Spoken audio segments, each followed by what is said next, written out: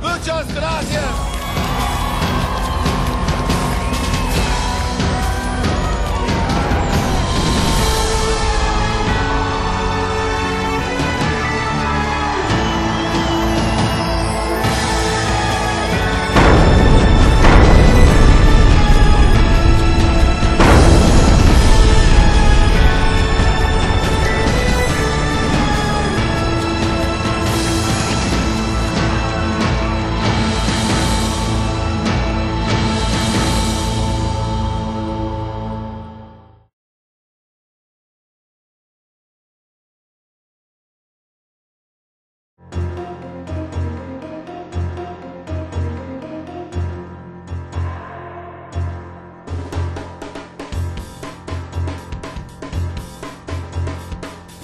Hello, I'm Lindsay Foster with T2P TV, and we're here in Newport, Rhode Island with Russell Coutts at the launch of the North American class of the RC44. It's a pleasure to be here with you today, Russell. Thank you. Thank you, Lindsay. Likewise. So tell me about the RC44. What's the best thing about it to you? The feel of the boat. You get a really good feeling when you're on board.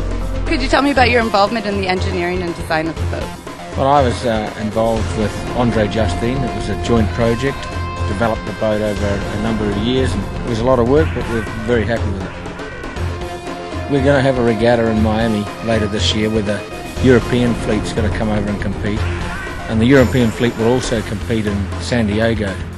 We're also looking to get the fleet to Key West Race Week. That'll be our first 3 events in the US. And what specifically do you think makes for a better one race? Is it a one design racing where the onus to win is placed solely on the sailor? Or is it something like the 33rd America's Cup where you had boat design and sailing aptitude? Well, I think, I like one design racing. I like just going fast.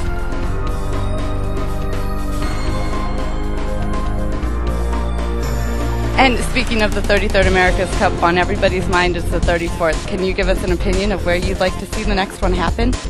Well, we're talking to a lot of people. For sure it's going to be a high-performance boat. We're going to have a circuit of events around the world. I want to make sure that it's a sailor's boat. It's going to be challenging to sail, but fun to sail.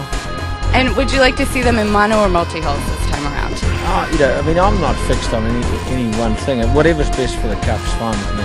It will be a multinational event. There'll be multiple teams, and I think everyone enjoys that format a lot more. We may even see a few US teams vying for the defender spot. Thank you so much, Russell. This is Lindsay Foster from Newport, Rhode Island. Thank you for watching T2P TV.